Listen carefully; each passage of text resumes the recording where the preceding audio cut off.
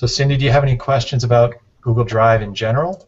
I do. I've used Google Docs from early on, and then Drive, and I have two accounts because the school district just started using it last spring.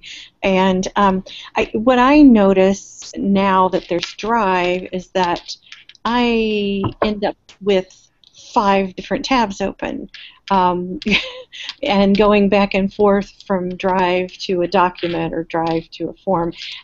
That seems to be the part I didn't quite figure out at first, and I'm actually the technology learning cadre person in my building, so I'm helping other people with this. Just imagine they're having the same kinds of issues as well.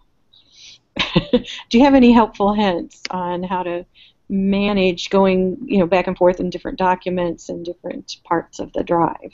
Absolutely. Yeah. Let me just start my screen share again. I have a specific kind of workflow that I use.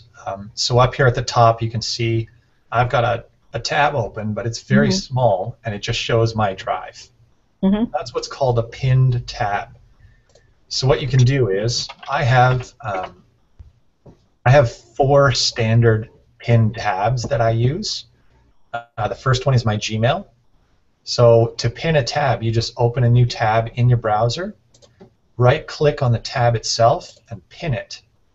And that ends up making it a small tab over here on the left that you can't close by accident.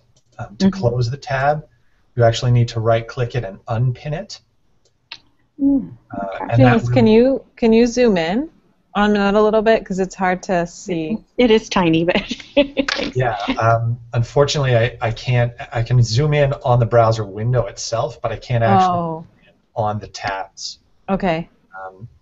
So no, there's not really any way of zooming in on the tabs themselves. So what you can do is you can open a new tab, and I always tab.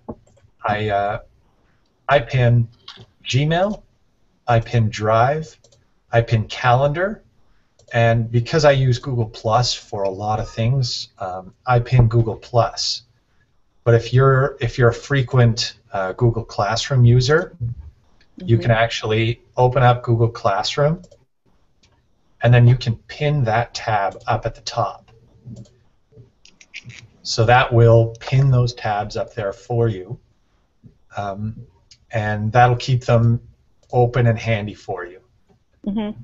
Now, another thing that